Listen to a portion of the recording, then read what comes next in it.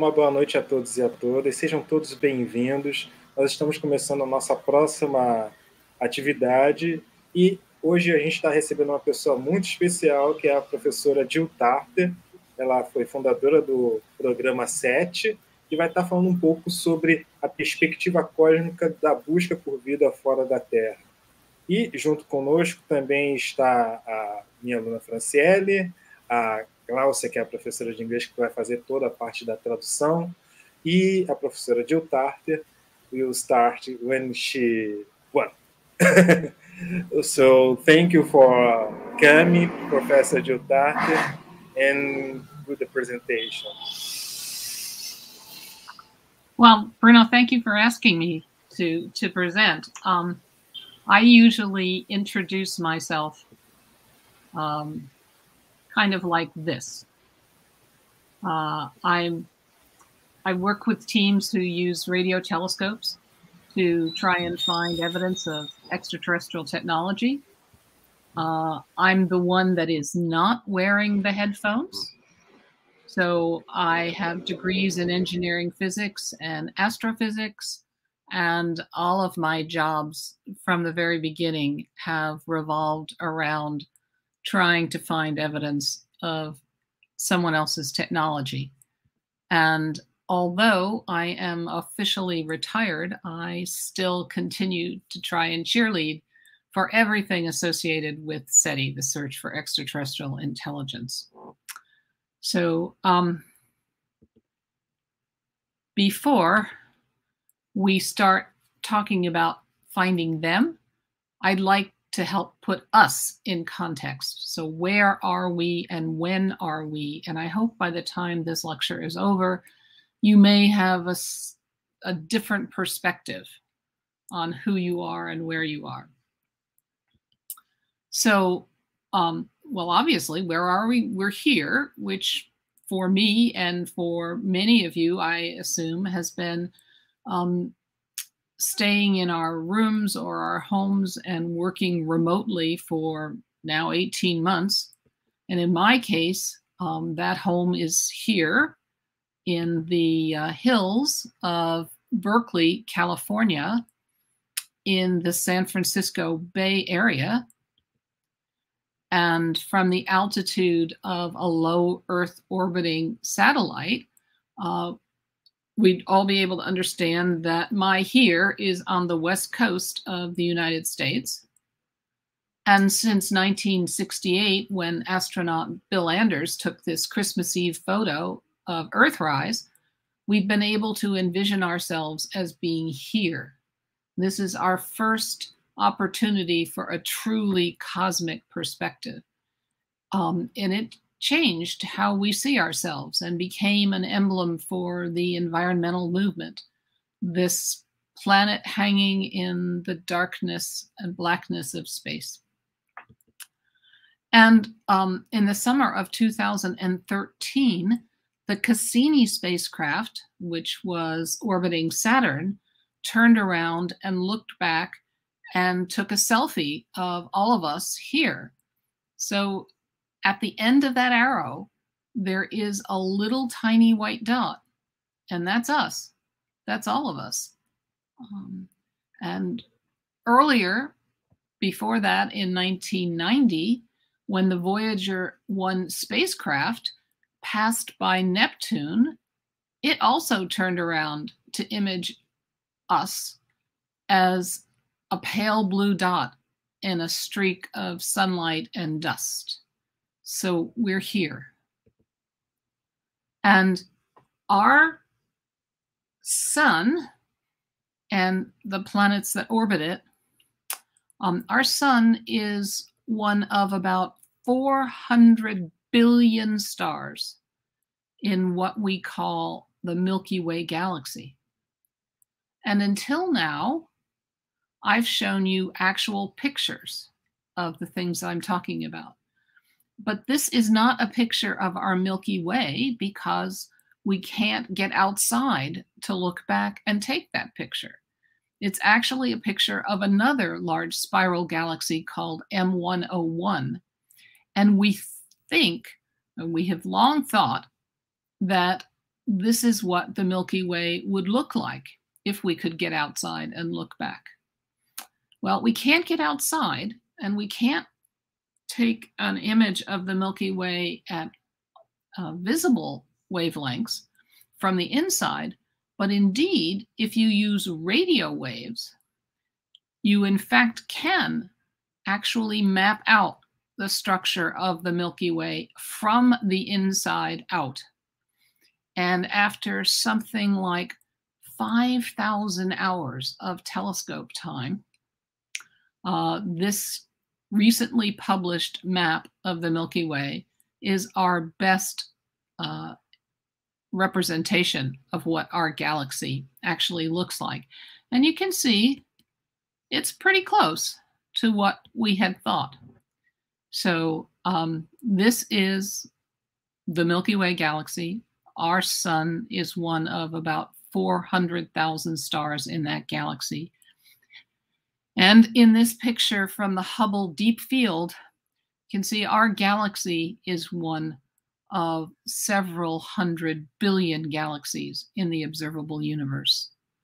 So these dots in this beautiful image from Hubble are not stars. They are actually individual galaxies with hundreds of billions of stars in each one of them. And you can see that some of them are smaller and fainter than others. And that's because they're farther away. And that reminds us that as we look farther out into space, we are also looking farther back in time. So when are we? Well, we're now. And to the best of our understanding, that's about 13.8 billion years after the Big Bang formation of our universe. And you can see in this artist's representation that the nature of the matter and energy in that universe changed over time. It was originally very, very hot and dense. And as the universe has expanded, that matter has cooled down until we have, at the current epoch, stars and galaxies. And, you know, this is like scientific creation myth, if you wish. And it's really a pretty good story, but we're not yet completely comfortable with it. Because at the very earliest times and the very densest phases of the universe, we really can't make gravity and quantum mechanics play nice together yet. So there is some cosmology and some physics that we have yet to figure out. And indeed, this story is based on observing only about 4% of the total matter energy density of the observable universe. And the unobserved parts we call dark matter, dark energy, because we don't know what they are, what that other 96% is. But nevertheless, this is yet the most self-consistent perspective on here and now that's ever been assembled. And we expect, as we learn more, that this will change going forward, but probably not by a lot, right? And that's the nature of science. It allows for self-correction and improvement. So what do humans have to do with this picture? Well, we're actually very intimately connected with long ago times and far away places. So we humans trace our lineage not just back through the centuries of our families, and not just back through the millennia of history with its art and experiments in governance. We trace our heritage not just back over the millions of years since we branched off from the great apes, not just back through the 2.4 billion years during which Earth's atmosphere has been perfused with oxygen thanks to the photosynthetic labors of cyanobacteria. And not just back to the formation of the sun in our solar system some 4.6 billion years ago, but back beyond that another few million years to a giant molecular cloud that was contaminated by the winds of Wolf-Rayet stars and the debris of supernova explosions and the radionucleotides from neutron star collisions. So here's a picture of a modern supernova. So back billions of years ago, in this giant molecular cloud, all of the things beyond hydrogen and helium, all of the elements, all of the stuff that makes you, right, were incorporated as debris in this large molecular cloud. So the iron atoms in the hemoglobin molecules of your blood and the calcium in your bones and teeth, these elements were all fused, literally cooked up, deep within old massive stars that ended their lives in catastrophic explosions. We call them supernovae, like this one. And these explosions blasted off the outer layers of the star, leaving behind remnants and the building blocks of everything that would come in the future. And so these remnants of a modern supernova will be incorporated into a future generation of stars and planets and perhaps life. So what we've learned over the hundreds of years of scientific exploration is that it truly takes a cosmos to make a human. You and I and all of us are literally made of stardust. So we study this field under a title called astrobiology. We're trying to find inhabited worlds through the actions of the inhabitants of those worlds. And it has, under that astrobiology umbrella, there are two different specialties. One is called searching for biosignatures, and the other searching for technosignatures. So when we're looking for life beyond Earth, there are a number of ways that we might find it. We could discover it.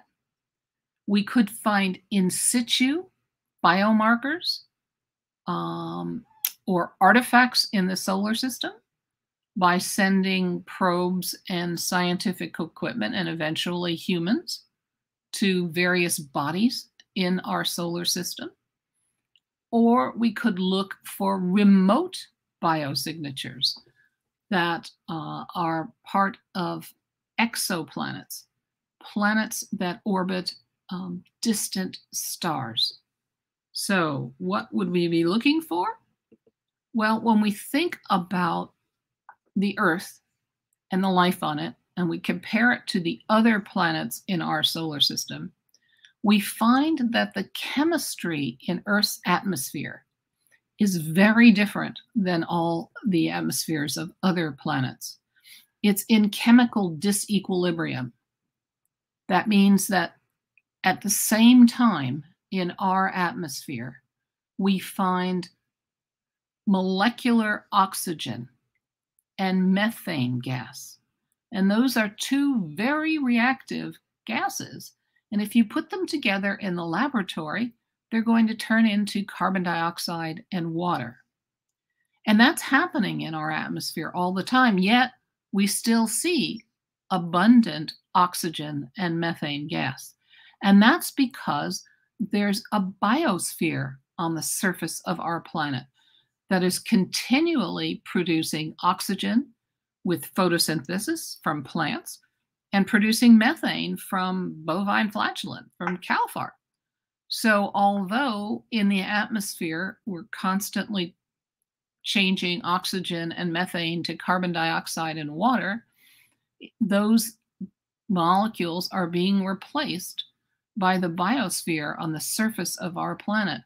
And so this disequilibrium chemistry is a pretty clear marker of the fact that there's life on Earth. And we hope in time to be able to have instrumentation that could show us the atmospheres of distant exoplanets. But you know, it's going to be a really hard job, and it may not be completely clear-cut. The results of these kinds of observations may be ambiguous. And here's a good example. So recently, this past year, there's been a claim that in the cloud layers of Venus, scientists had observed the molecule phosphine, right? And at least on Earth, wherever phosphine is produced, it requires a biological component. That is, we can't just make this out of laboratory chemicals. We need biology to produce phosphine on Earth. And so it made scientists wonder whether this might in fact be evidence for biology, for life, in the cloud layers of Venus. Now, it was a difficult detection. Spectroscopically, the astronomers who made this claim identified the feature in the spectrum from Venus as phosphine on the basis of a single line. And usually we don't like to do that. We want many different lines in the spectrum, these fingerprints, spectral fingerprints of different molecules. But there was only a single line that looked like it was at exactly the right frequency to be coming from phosphine molecules. But there was also an awful lot of it. Really, really hard to explain how much.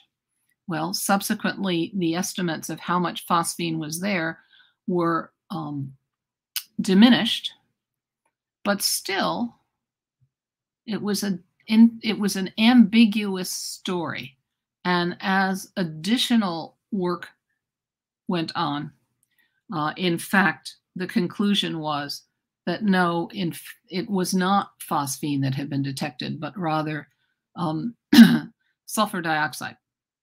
So that ambiguity was huge, even though Venus is right next door.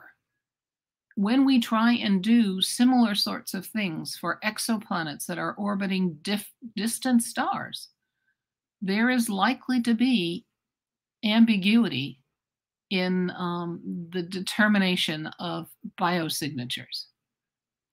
That ambiguity could be reduced, perhaps, if we decided to look for mathematicians rather than microbes, if we decided to look for technosignatures.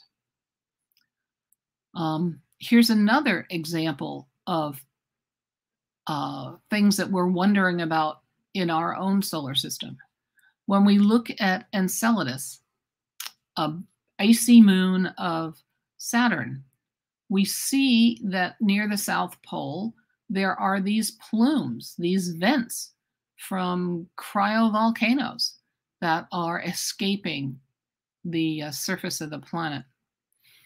And we know that underneath all that ice is a salty liquid ocean. And at the bottom of the Earth's ocean, we find these hydrothermal vents, these places where the crust is splitting open and really superheated water and gas is bursting through. And we wonder if these plumes that we see on this icy moon might in fact be driven by the equivalent of hydrothermal vents at the bottom of the ocean on Enceladus, and also Europa, a moon of Jupiter. So we are now planning missions for the future that spacecraft will actually fly through these plumes, sample them, and using a mass spectrometer and other instrumentation, try and figure out what the molecules in these plumes are. And perhaps we will determine that the molecules are biological molecules or fragments of biological molecules. And this might, in fact, allow us to conclude that perhaps there is something equivalent to hydrothermal vents and all of the life around them at the bottom of this icy moon's oceans, just like at the bottom of Earth's oceans. So again, it may be totally ambiguous. It might not be a smoking gun, right? We might still be have some reservations about what we actually find. So for me, I really would like to look for mathematicians and their technologies rather than microbes. So that means that there's a second thing, a second way we can look for life beyond Earth.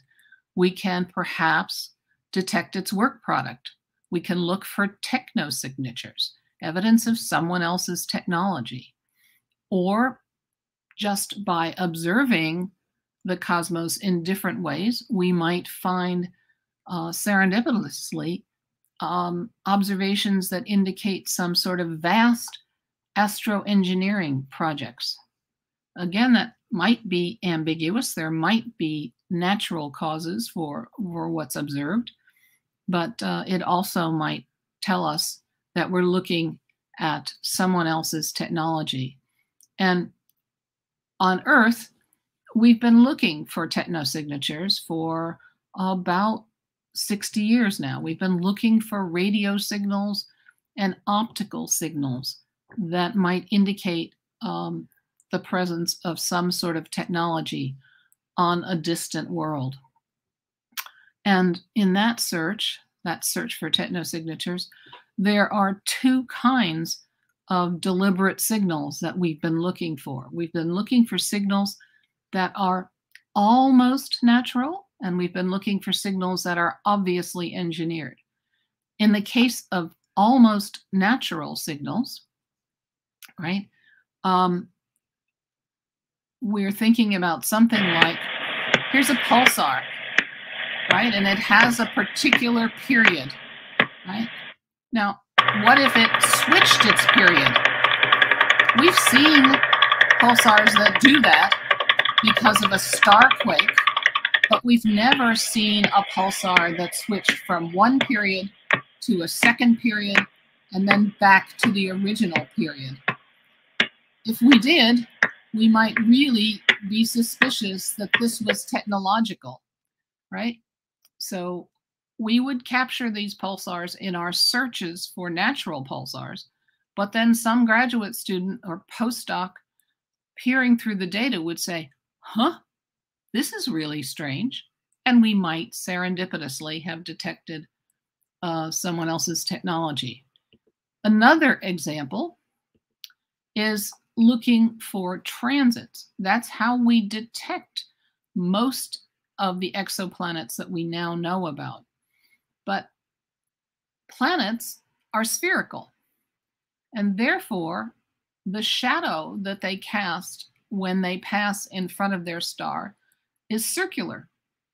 And if you take high time resolution images of these transit events at the beginning of the transit and the end of the transit, an ingress and egress, the higher order moments of that light curve could indicate the difference between a circular shadow and something that was a triangle or a Venetian blind, something that was an artificial transit, something built and put in orbit in order to give these intriguing light curves. Here's another example. Cepheid variables are a type of star that expand and get brighter and then collapse and get dimmer and then do it all over again with a very regular period. But if you're in advanced technology and you can orbit some sort of energy factory around that star, then you can arrange so that as the star expands and then contracts and it's thinking about expanding again, you can zap it with neutrinos or some other form of energy and cause it to expand prematurely. So now what you've done is developed a Morse code that can be seen all the way to the nearest cluster of galaxies. Really bright. So you have a normal period and you have a short period. So you have a dash and a dot, and you can modify this Cepheid to encode information that can be seen all the way across the galaxy. So those are some things that are almost natural, right? Obviously, signals, that's what we've been looking for decades. We're looking in the radio portion of the spectrum for frequency compression, a signal that's only on a single dial, a single channel of the radio dial, right? Very, very narrow band. And in the optical, we've been looking for time compression, right? Very, very short, bright optical pulses that we don't think nature can produce. And more recently, we've been looking for laser signals. We've been looking for light that's monochromatic at a single frequency. Nature doesn't do this, but technologies do. And the reason for distinguishing between these different kinds of signals is that there are observational consequences. For the almost natural signals, we are going to build, for the purpose of astronomy, we're going to build instruments that look at the universe in all kinds of different ways. And they may stumble across something that's almost natural. But for these obviously engineered signals, astronomers aren't going to build the tools to find these because they're not natural. So we have to build our own tools, and we have to build dedicated telescopes to detect such signals. So over the years, since SETI first got started in NASA in 1975, there have been a number of activities, starting with workshops to see what we should do. Out of those workshops came ideas about how to find exoplanets, because at the time we had no idea whether other stars had any planets at all. So all of the exoplanet research came out of these early workshops on SETI. We have had financial problems. Senator Proxmire gave SETI a Golden Fleece Award. We figured out how to do a 10-year systematic search as a NASA project using world's large radio telescopes and NASA's Deep Space Network telescopes. After the launch of that, Senator Proxmire in the US Senate terminated the program a year later.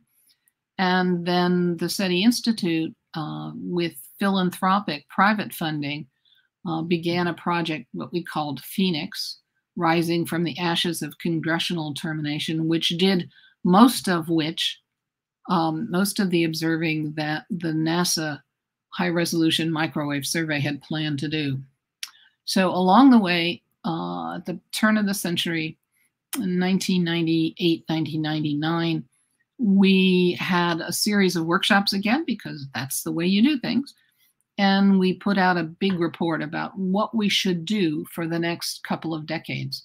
And we decided that although we had been doing radio searches up until then, we should start to do searches in the optical and the infrared, which we have done. we decided that instead of just getting 10 or 15% of the time on large astronomical instruments, we should build our own dedicated telescope so that we could observe 24/7, and that we should figure out a way to look at all the sky all the time so that we would have sensitivity to transient signals. Now, the first two bullets, we've done that. The third one is what we're working on right now. And here's the dedicated telescope we built. It's called the Allen Telescope Array. It's in Northern California. It consists of 42 telescopes, each of which is 6 meters in diameter. We'd hoped to build 350 of these, but the technology development that we had to do to figure out how to build this was so extensive that we ran out of money after 42.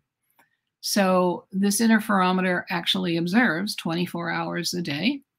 It's designed for SETI and can do radio astronomy at the same time.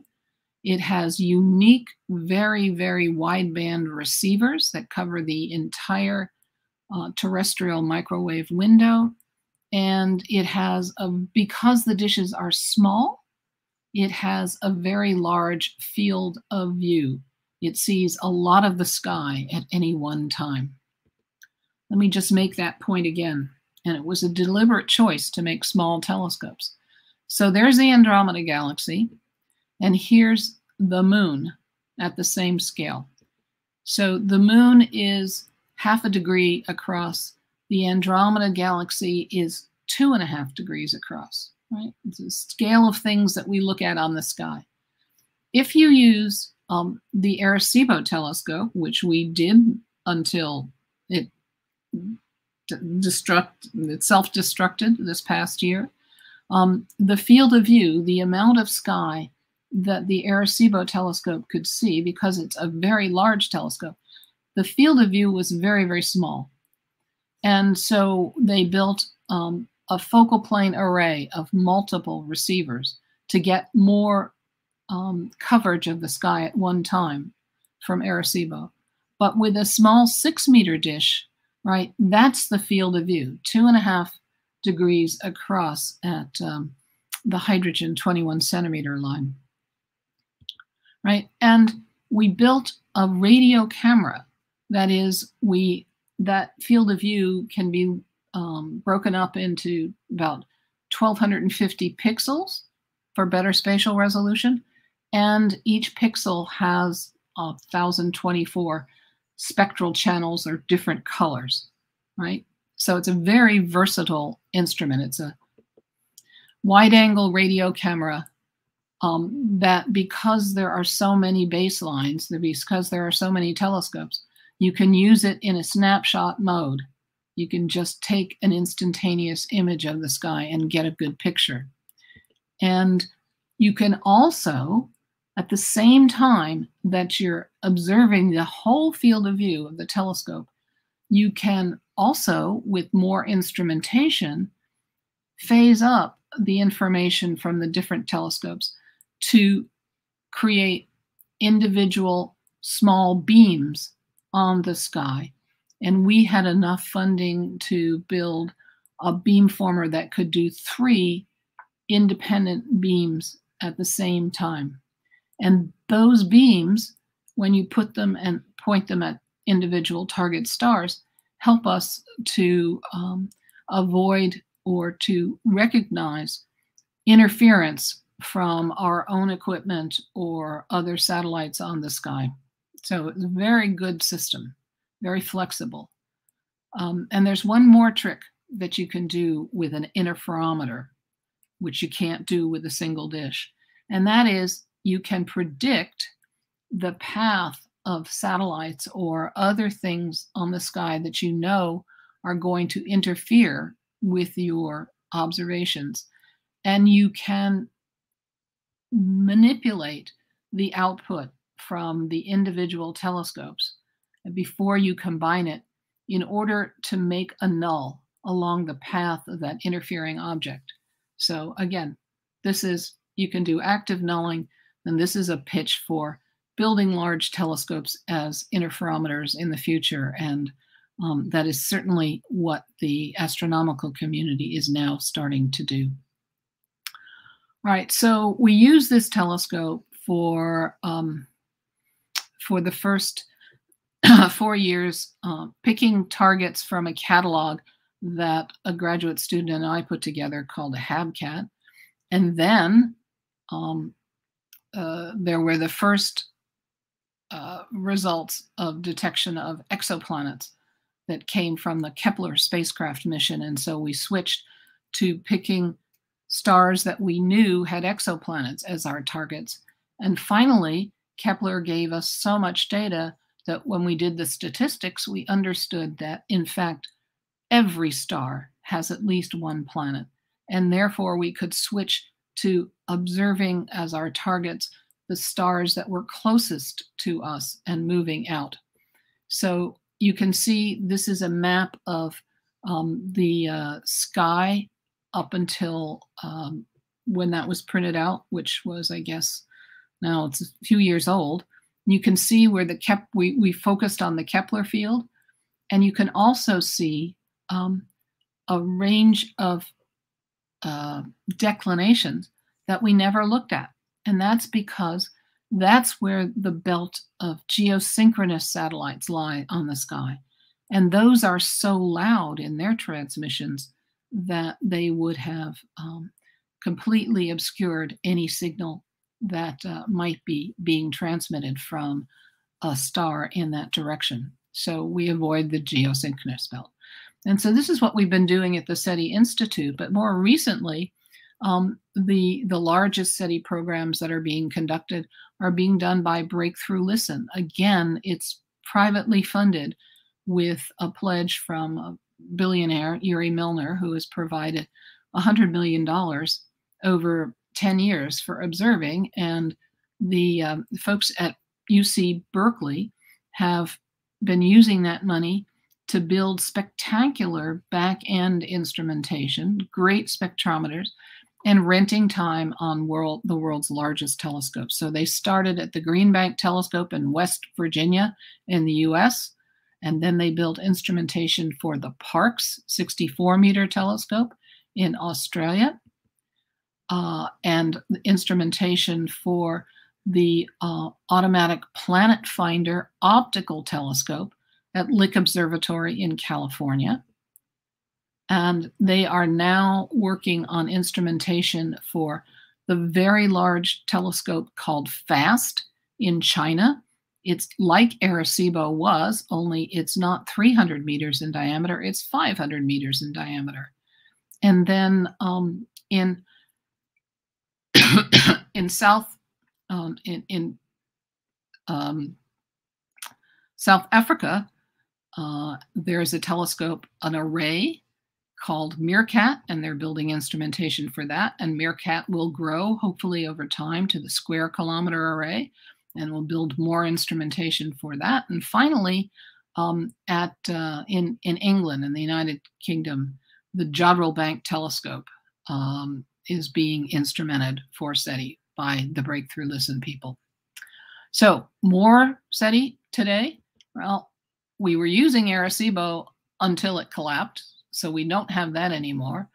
But there's telescopes, low-frequency telescopes across Europe and the United Kingdom called LOFAR that are being used. There's a SETI Italia group in Italy using a telescope at Medicina. The Goldstone Apple Valley Radio Telescope is an educational facility that's just outside the fence of the Deep Space Network complex in Southern California, and students are using it to do a sky survey. And occasionally a group in Japan called Project Dorothy organizes campaigns where they get telescopes from all around the world with different frequencies to look at the same target simultaneously and see if there's any anomalies that correlate. A project that I'm really excited about is being done at the SETI Institute. The principal investigator is Andrew Simeon, And he is taking the very large array of telescopes in Socorro, New Mexico. So 27 25-meter telescopes that are used to make exquisite radio images of the sky with very good spatial resolution. He has figured out a way to get to make a copy of the outputs of the information from each of those telescopes and combine them together in the kind of spectrometer that we need to use to look for frequency compressed signals for SETI.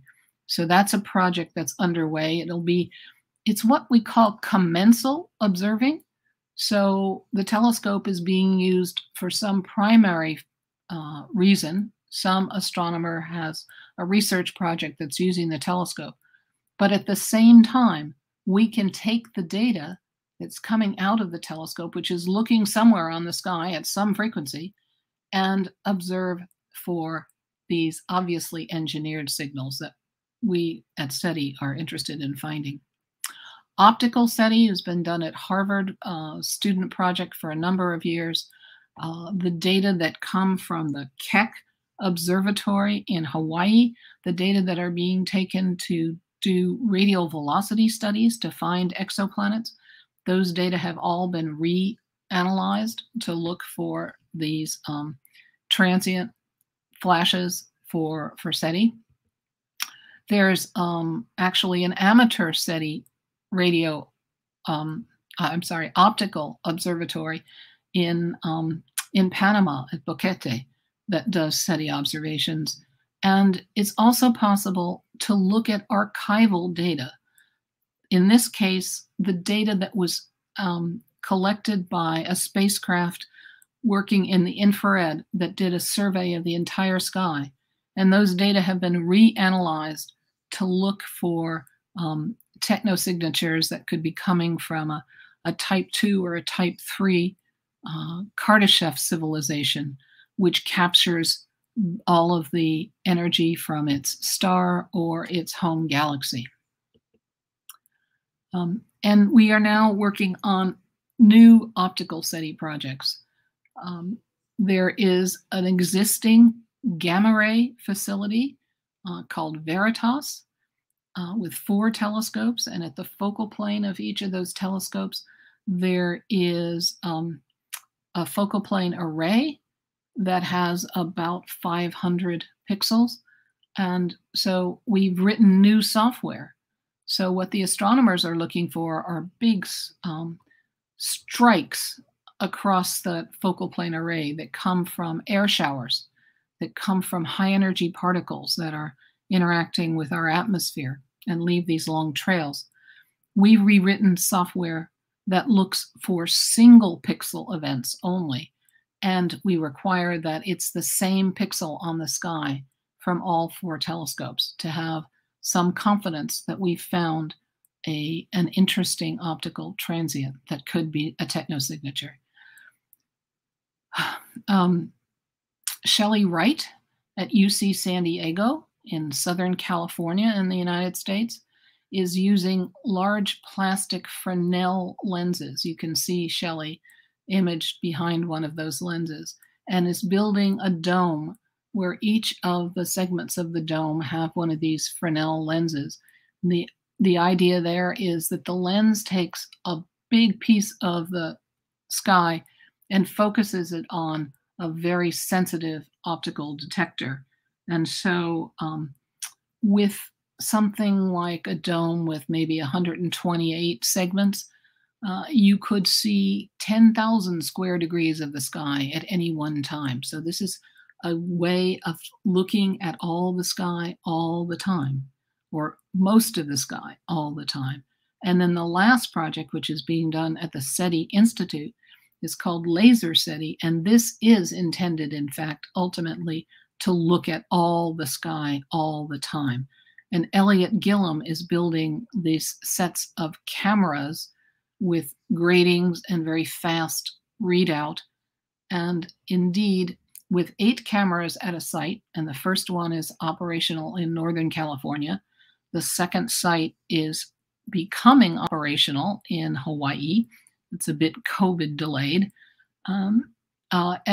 If indeed we can build with these inexpensive cameras a dozen or 15 sites around the globe that work with 2 sites working simultaneously looking at the same part of the sky, we can actually build an instrument that will look for optical transients over all the sky all the time. So these are exciting new projects for us. And then, of course, the astronomy community is building wonderful new instrumentation that we need to figure out how to work with commensally. The James Webb Telescope, we hope, will launch finally this year. Then the Nancy Grace Roman Telescope will fly perhaps with a star shield. And then, depending on what our current decadal review of astronomy and astrophysics decides, we may fly in something called HABEX or LUVOIR, and these telescopes are beginning to be large enough to actually look for biosignatures. Ariel from ESA will also fly, and this is a funny-looking telescope that's been proposed for Hawaii. It's kind of a hybrid between an optical telescope and a radio telescope, but this could do one thing, and one thing only, this EXO Life Finder. It could look at Proxima Centauri system, in particular Proxima b, and in fact, it could make an image, an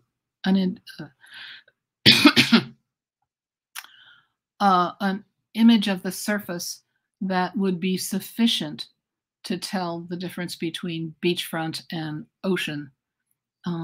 And we could, in fact, do the search for biosignatures there. Have no idea whether this will ever get built, but it's a cool-looking telescope, so I thought I'd show you. And, of course, farther into the future, we have the 10-meter telescope, we have the giant Magellan telescope, we have the European extremely large telescope, all fantastic cutting-edge optical instrumentation, and then the large synoptic survey telescope, which will take an image of the sky every 3 days. And so we will have some sensitivity to transients. Laser SETI, Pano SETI, Veritas giving us additional opportunities to find transient events on the sky and optical frequencies. And at the radio frequencies, the FAST, the large telescope in China, and the Square Kilometer Array growing out of the current Meerkat in South Africa. Perhaps we will get to expand the Very Large Array in New Mexico across the western United States into the next generation VLA. And if we could ever make that funny-looking EXO Life Finder telescope I showed you work, then we could build it out to something that was 80 meters across. And this kind of a telescope would be adequate in sensitivity to find and image the heat islands from something like cities on nearby exoplanets. So lots of ideas for how to do things better in the future. And as these new telescopes get built, we in SETI need to figure out how to use them commensally. So farther in the future is that Square Kilometer Array that I mentioned. And it's important because it will have enough compute power that instead of just making 3 beams in the field of view that you can look at simultaneously, we can maybe calculate as many as 250 beams.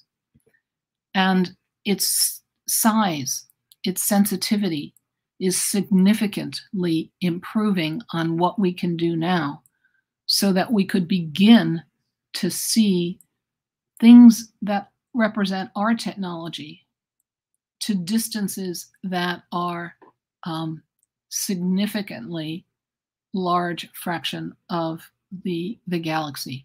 So when and if this ever gets built, we will certainly be using this as a commensal instrument for SETI. And my last slide simply refers to the fact that since the beginning of SETI observations at the SETI Institute, whenever we are observing at a site, we fly this flag of Earth, right? It was designed by a farmer from Iowa, James Cadell, and he wanted the astronauts, when they went to the moon, the Apollo astronauts, to fly this flag representing the sun, the earth, and the moon. And all of us, instead of flying the flag of the United States. He didn't win, but we've adopted it for SETI because it represents us all. And we still plan for success in SETI. Wherever we're observing, right, there's always champagne on ice. And I'm going to wrap up really quickly now. Interference is becoming a problem where more and more of the radio spectrum is being blocked. We have to take this into account. We're hoping that machine learning can help us deal with this growing problem for not only SETI, but all of radio astronomy. And so the technologies for the search from our first search in 1992 until the current have changed from having to build our own chips, our own custom chips early on because there was nothing that could do Fourier transforms fast enough back then, to today using these fantastic GPU processors so that we can process much more bandwidth much more quickly. And over all of the years that we've been searching, when SETI turned 50, I did an analysis that I said, of the 9 parameters that we need to search through to find signals, how much have we searched? And I calculated the total volume that we might have to look through. And I said, let's let that volume be represented by the volume of the Earth's oceans. And then how much of it have we searched? Well, at 50, we'd searched a glass of water. At 60, it's more like a small pool, right? So it's growing and growing rapidly. And it isn't just Moore's law, right? That's a big part of the reason that we can do so much more. But there's also been dedicated telescopes and more time on the sky via the commensal observing we've been doing. And we've been able to improve our algorithms with machine learning. So the last thing about life beyond Earth is we may, in fact, end up exporting it. We're talking about going to the moon, to Mars, to the asteroids, breakthrough starshot. And the 100-year Starship study are talking about interstellar missions. So I think that the worst thing about being old the way I am is that I will not see the results of all of this spectacular work that's coming up in this century. But I think it's important to keep SETI in mind and to talk to people such as yourselves about this project, because I think it has the effect, when I get you to think beyond your daily routines and consider larger perspectives of space and time and your connection to it, it has the effect of holding up a mirror to everybody on the planet and saying, you see, in that mirror, when compared to something else that may have arisen on a planet orbiting a distant star, although we think of ourselves as being different, we are in fact all the same. We are all Earthlings. And I think this cosmic perspective, seeing ourselves in a bigger sense of space and time, is really important, because we have all of these challenges that are facing us on this planet. And those challenges have to be solved globally. We have to learn how to cooperate in order to get to the answers. And so I think this cosmic perspective is really important for our long-term future. And Caleb Scharf, who's the chairman of the astrobiology department at Columbia University, agrees. And he tells us that on a finite world, a cosmic perspective isn't a luxury, it's a necessity. So you have a homework assignment, right? When you finish with this meeting and you get back to all your digital devices and they all have profiles of who you are, go into those profiles and edit them so that the first thing that you say about yourself is that you're an Earthling, and then try and act like it. Thank you. So thank you so much for your lecture. Actually, I can say it's a kind of poetry classroom for us. And so we can make and pick some questions for you, Professor. Yes. Maybe 2 or 3 questions for you. Right. Okay, Glaucia, you have a question for Professor Tarter? Yes, yes. Now, the first question I have here is from Franciele. She's asking, how far do you think we are from discovering life outside Earth? Well, we're farther than we've been, but I don't think I can answer that question until we succeed. This search may have to be multi-generational. I mean, it may be my granddaughter that succeeds eventually. It's an important question, and it's worth putting in the time and energy and effort to make a significant systematic search. So I actually can't answer that question yet. Okay. Thank you. The other question we have here is from Carolita. She's asking if could other civilizations' technology be so different from ours that we wouldn't be able to identify it? That's actually a possibility. I mean, we think we understand the laws of physics, but I'm sure there's more that we have to learn. It may be that we should be looking for zeta rays. I don't know what a zeta ray is, but maybe an advanced technology uses them. But the thing about that is, until we invent them, we can't look for them. So we're stuck with our understanding and the tools that we have in the 21st century to try and do this job, which is why I tried to, I spent a lot of time talking about deliberate signals and things that were almost natural and obviously engineered. We just have to look at the sky in every way that we can and be open-minded about anomalies to see whether or not they might indicate someone else's technology. Okay. The next question we have is from Eliane. She's asking, in your view, is humanity closer to becoming an interplanetary civilization or to extinction? Well, in my view, there really is no planet B. I mean, I think that we have to put in the effort to solve all of the challenges that we face here on this planet, to figure out how we can have a long future here on Earth. Because if we can't solve those challenges, if we can't get it right here, it doesn't make any sense to go to someplace else, because we'll just take the same problems with us and trash that place as well. So I am optimistic that if we learn to cooperate globally and we really focus on it, that we can come up with solutions to global warming, to food and water insecurity, all of the things that we're facing here. So I'm an optimist. I wouldn't be working on SETI if I weren't.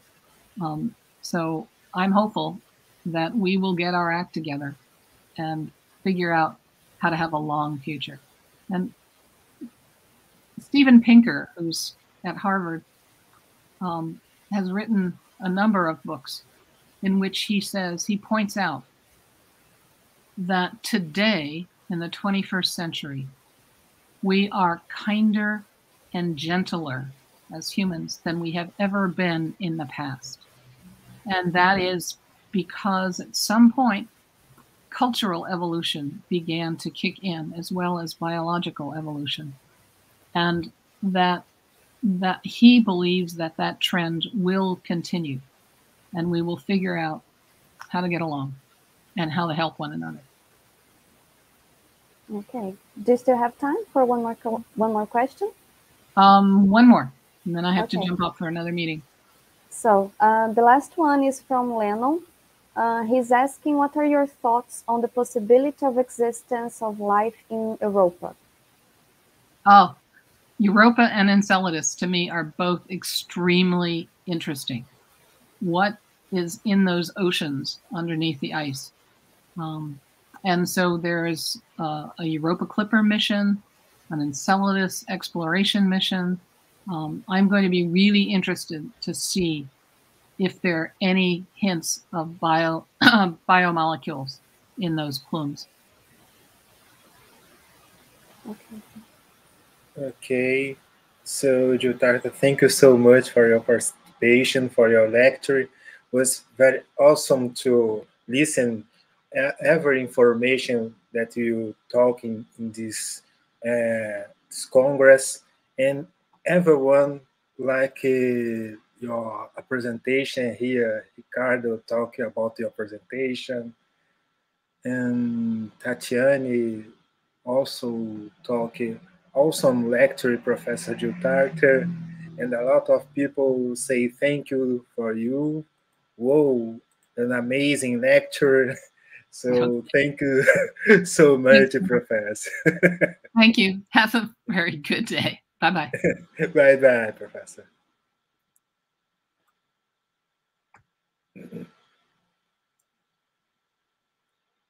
Ok.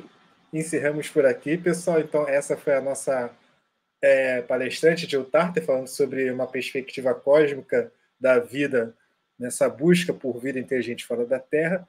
Para quem quiser continuar com esse papo falando sobre vida inteligente fora da Terra, a gente vai ter agora uma mesa redonda com a visão de um neurocientista, um filósofo e um astrofísico debatendo questões de como seria essa questão de vida inteligente fora da Terra. Então, já convido todos a virem participar conosco, agradecendo novamente a Glaucia, e para quem quiser falar inglês tão bem quanto a professora Glaucia, better than me, of course.